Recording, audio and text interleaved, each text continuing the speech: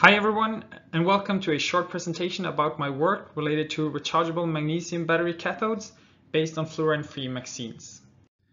In order to meet the future battery demand, we might need to look beyond lithium-ion batteries. One of the most promising alternatives are rechargeable magnesium batteries, which allow for the use of magnesium metal anodes. With a reasonably low reduction potential and a very high theoretical capacity, this may allow for comparable energy densities to today's lithium-ion batteries. Since magnesium also is among the top 10 most abundant elements, a magnesium battery chemistry could potentially result in cheaper batteries as well.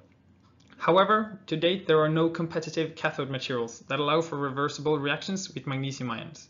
Therefore, I have been working with a family of two-dimensional materials known as MXenes as a possible way to integrate magnesium ions in between the two-dimensional flakes. Unfortunately, we have been unable to measure any intercalation of magnesium ions. This is demonstrated by the low capacity obtained upon cycling.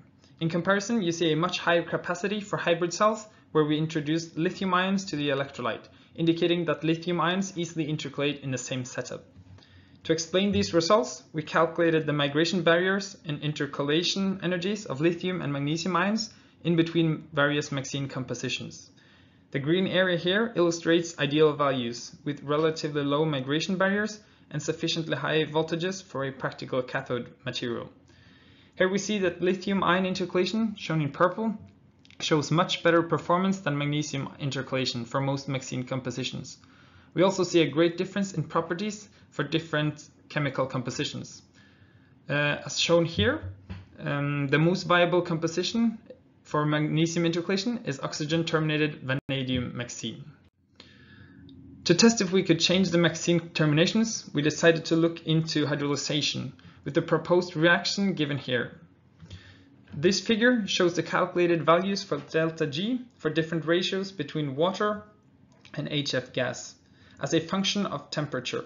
It illustrates how the reaction should be thermodynamically favorable at high enough temperatures and high enough gas ratios.